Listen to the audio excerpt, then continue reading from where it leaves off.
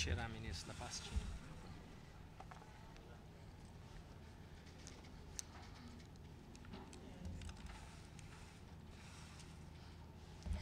Good afternoon, or maybe good evening.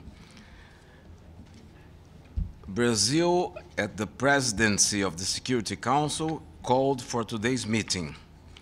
I interrupted an official trip to Southeast Asia to come to New York in person in order to participate in such meeting and have other consultations at UN.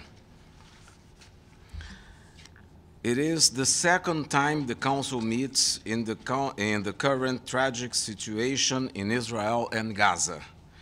In today's closed consultations, Council members had a briefing by Secretary General Antonio Guterres himself personally. In the dialogue that followed, member states had the opportunity to exchange views. At the end, upon request of Council members, Brazil will continue to work closely with all delegations, aiming a unified position by the Council on the situation. I would like also to make this as a statement as President of the Security Council. I would like now to speak in my national capacity as Foreign Minister of Brazil. Brazil believes that the Council should act in the face of an almost unprecedented escalating violence and unfolding humanitarian catastrophe. The Council has a crucial responsibility, both in the immediate response to the unfolding humanitarian crisis, as well as in later stages when intensified multilateral efforts will be needed to restore a peace process. Neither Israelis nor Palestinians should have to endure similar suffering ever again. I came to the UN firstly to convey President Lula's call for an urgent multilateral humanitarian action to end the suffering of civilians caught up in the midst of these hostilities.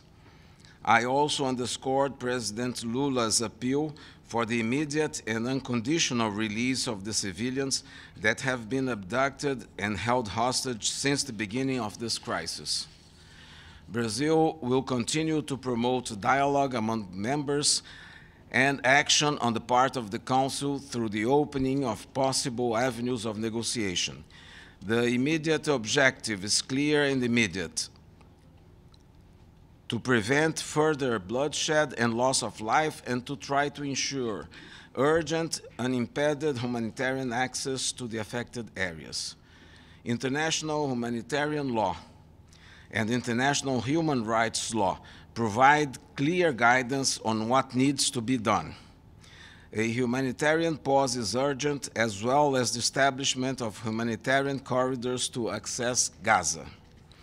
Much of the reputation of the United Nations, and in particular of the Security Council, depends on the approach of the organization to the ongoing crisis. The eyes of the world are also on us here in New York.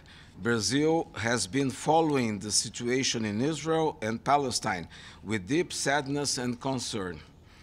Alarmed by the widespread human suffering, we firmly believe that all efforts must prioritize the protection of civilians, especially the many children caught up in the violence.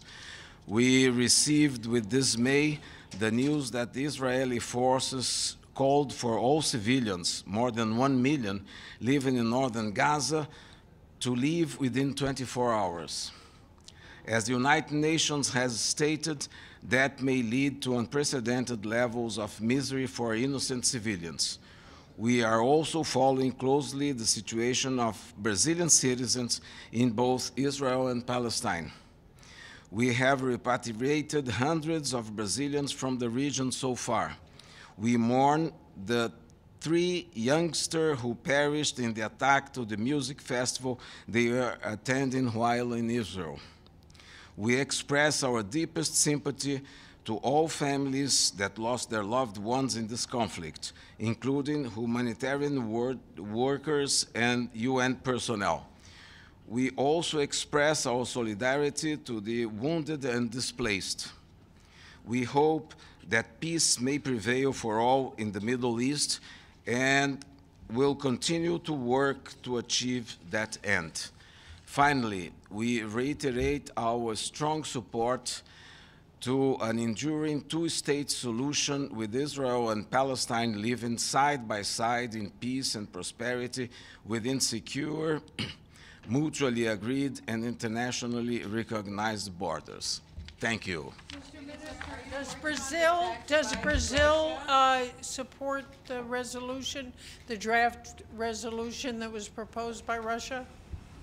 We are still beginning consultations on this end, and we'll see at the end. Thank you.